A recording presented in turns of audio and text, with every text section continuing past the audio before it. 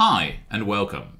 My name is Victor Gijsbers and I teach philosophy at Leiden University in the Netherlands. In this video I want to talk about a short 3-page article published in 1895 in the philosophical journal Mind by Lewis Carroll.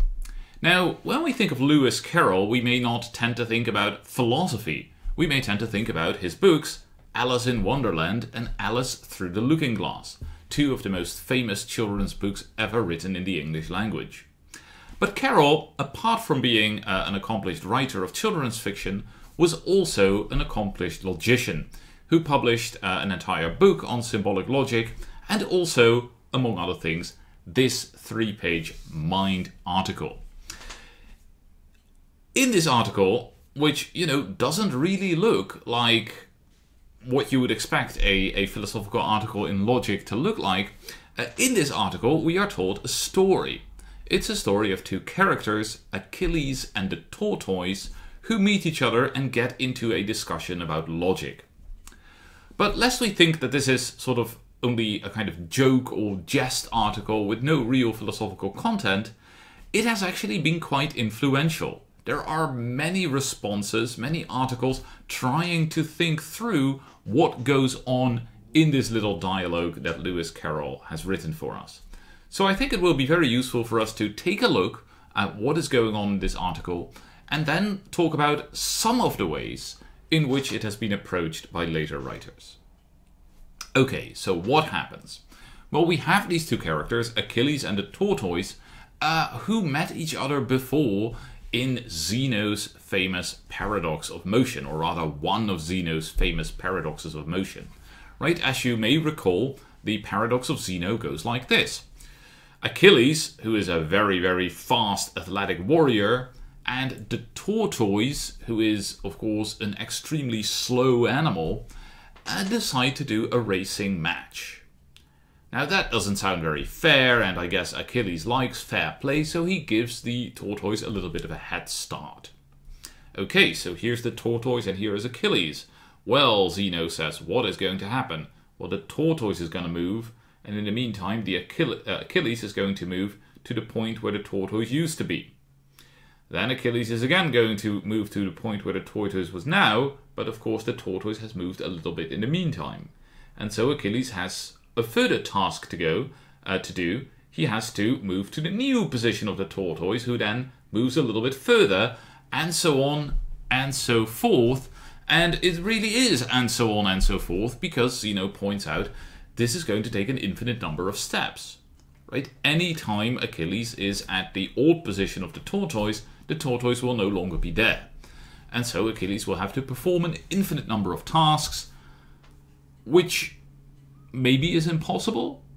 I mean, presumably Zeno comes up with this story in order to show that change and motion must be illusory because they lead to contradictions. Okay, we're not going to go into that, although it would be great to read some articles about that. But we are going to see that in the Lewis Carroll article, we also get this kind of infinite regress. Or an infinite series of tasks is maybe the better way to state it. An infinite series of tasks, even though they are not about motion, but rather they are about logic. They are about reasoning. So the basic situation is this. We've got two characters, Achilles and the tortoise, and they are discussing a proof in Euclid, right? The famous mathematician. Doesn't really matter what the proof is. The point is that there are two premises which together lead to a conclusion. So let's take a very simple example of that. If somebody agrees that all bulldogs are dogs and also agrees that all dogs are animals, that's two premises, all bulldogs are dogs and all dogs are animals, then of course that person should also agree that all bulldogs are animals, right? Because it follows from those first two sentences. Now, let's symbolically call those sentences A, B, and Z. Or if you're an American, you can call them A, B, and Z, but I'll say A, B, and Z. So A, B, and Z logically follows from A and B. That's our starting situation. And now the tortoise says the following. The tortoise says, well, you know what? I accept A and B, but I don't accept Z. And Achilles says, well, you have to accept Z, right? It logically follows from A and B. Oh, says the tortoise. So what you're telling me is that A and B implies Z, right? That is the logical conditional. A and B implies Z. Yes, says Achilles. Oh, but I accept that, says the tortoise. Let's write it down. Let's call it C. So statement C is that A and B imply Z. So now the tortoise is accepting A, B, and C, which is A and B imply Z. All right, says Achilles. So now clearly you also accept Z. No, not at all, says the tortoise. Why would I accept Z? Well, because you have accepted A and B, and you have accepted that A and B imply Z, and if you have accepted all of that, you've got to accept Z. Is that a truth of logic, says the tortoise, that if you accept A and B, and A and B implies Z, then those three things together imply Z? Yes, says Achilles. Oh, let's write it down, says the tortoise. And of course, now we have started on this infinite regress, right? Because at every point, the tortoise is going to say, oh, I accept all the premises, including the new one. And the new one is always the premise that all the previous premises together imply Z. So he always accepts that, but he never draws the conclusion that's Z. And Achilles goes along with this, and they embark on the infinite task of writing down all of these premises. And of course, the tortoise is never going to be accepting Z. What he emphasizes again and again is that he wants to be forced by logic to accept Z. And Achilles at no point manages to make logic force the tortoise to accept Z. Alright, that's a droll little dialogue, but what does it tell us about logic, right? Where do we go from here?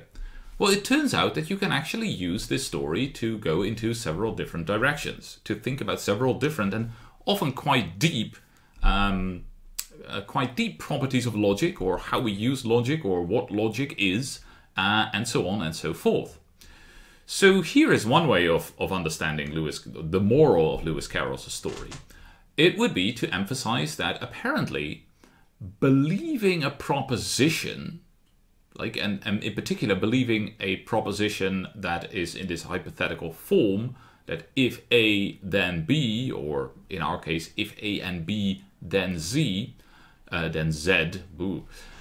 If you believe, believing such a proposition is apparently not the same thing as having the ability or the inclination to make the corresponding inferences, right? I can believe that A and B implies Z, and believe A and believe B, and yet fail to make the appropriate inference, right? I can fail to make the appropriate inference that I should now also believe Z and then believe Z. Right, I can fail to do that. So apparently one of the things one of the lessons we might take from the Lewis Carroll story is that believing in these kinds of conditional propositions is just not the same thing as having the ability of using the corresponding rules of inference, as having mastered those rules of inference. And so, for instance, the philosopher Gilbert Ryle has expressed this in terms of the difference between knowing that and knowing how. Right? And he might say that knowing that one thing implies something else is not the same thing as knowing how to infer the second thing from the first thing. Another way to express more or less the same thought would be to say that we shouldn't confuse rules of inference, right? Rules for how we ought to reason, and a rule is something that, that you can follow or not follow. It describes an activity. In fact, it is the norm for an activity. So we shouldn't confuse rules for how to reason with logical truths.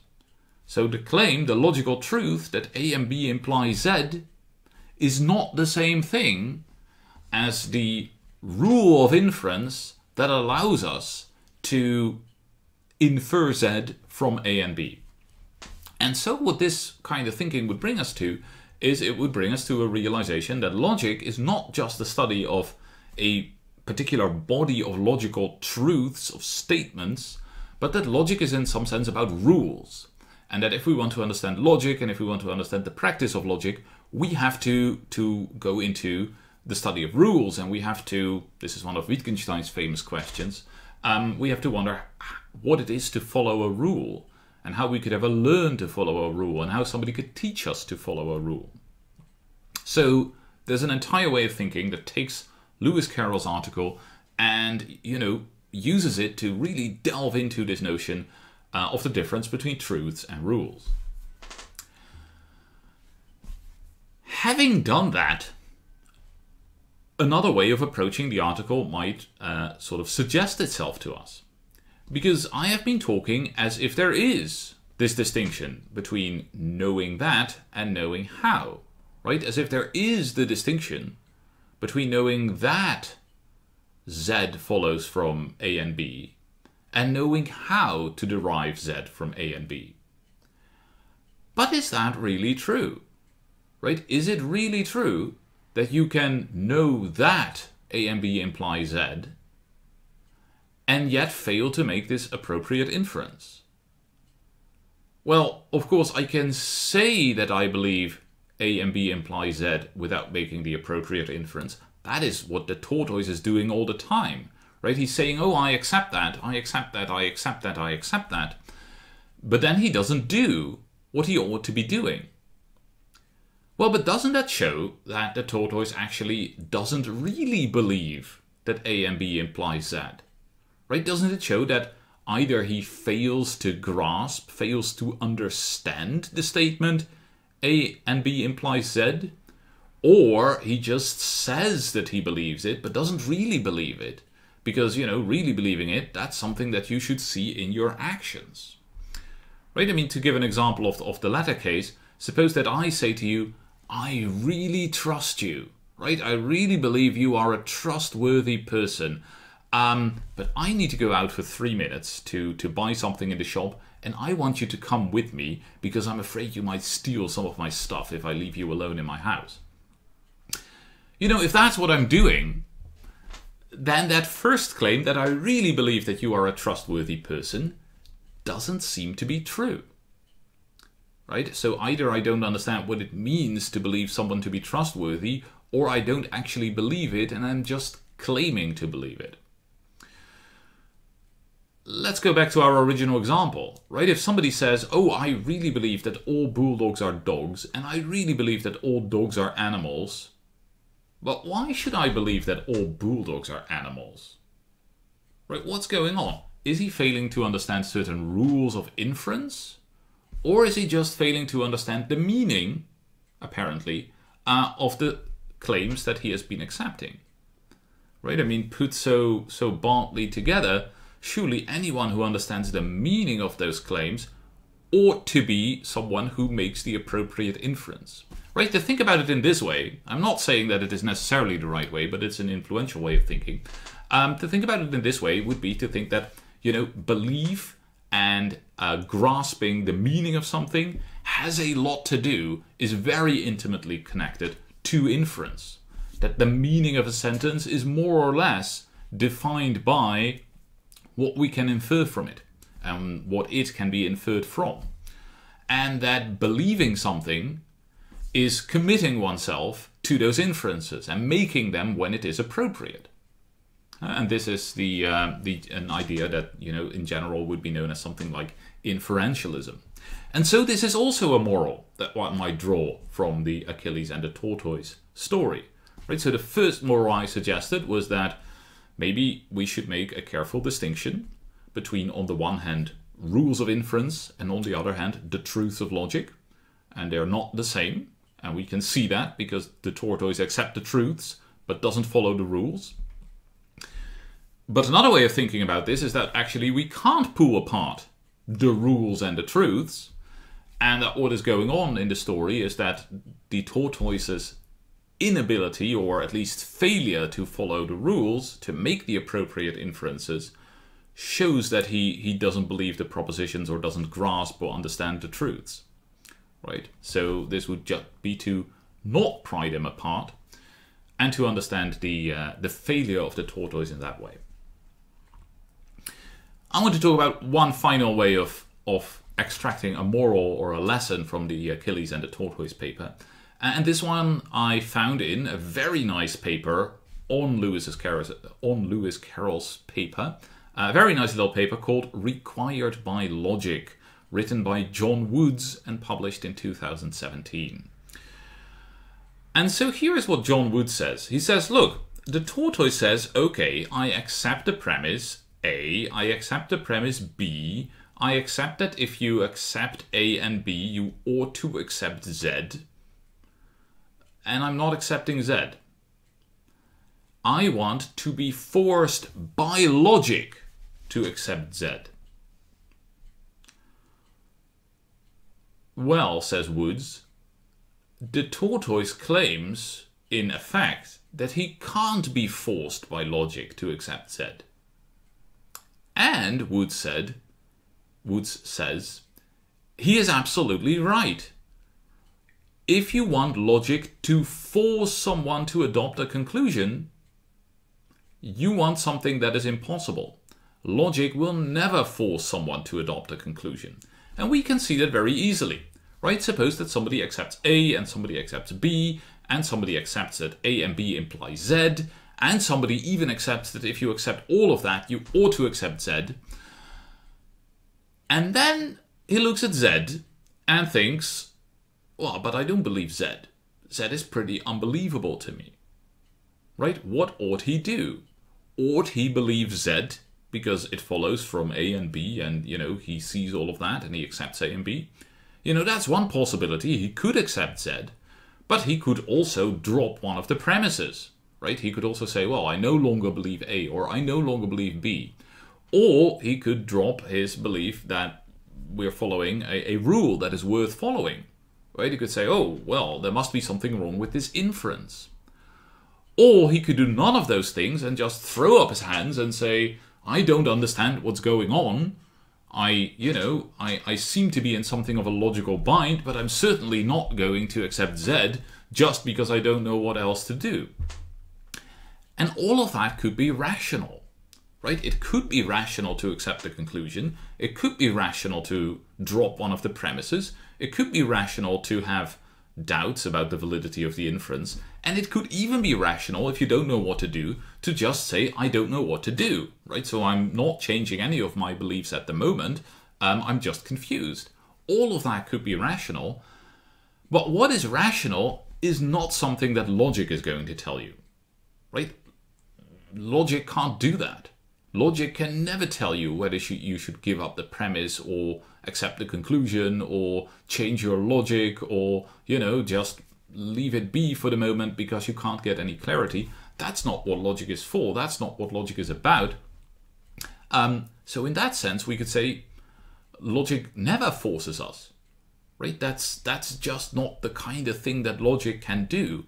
And so if we read Lewis Carroll's paper with an emphasis on this phrase, I want to be forced by logic, or I want to be required by logic, as the John Woods paper is called, required by logic, then the answer is that actually nothing is going wrong. The tortoise is just showing us the truth that logic doesn't force us to believe anything. All right. So these are just 3 possible morals to draw from this little Lewis Carroll story. And as I said, there's an entire literature talking about this and trying to figure out what is going on. I think it's a really fun way into thinking about logic. And I hope thinking about some of these ways of dealing with the Lewis Carroll, Achilles and Tortoise situation have been stimulating to you and will stimulate you to search out more literature about these issues. Thanks.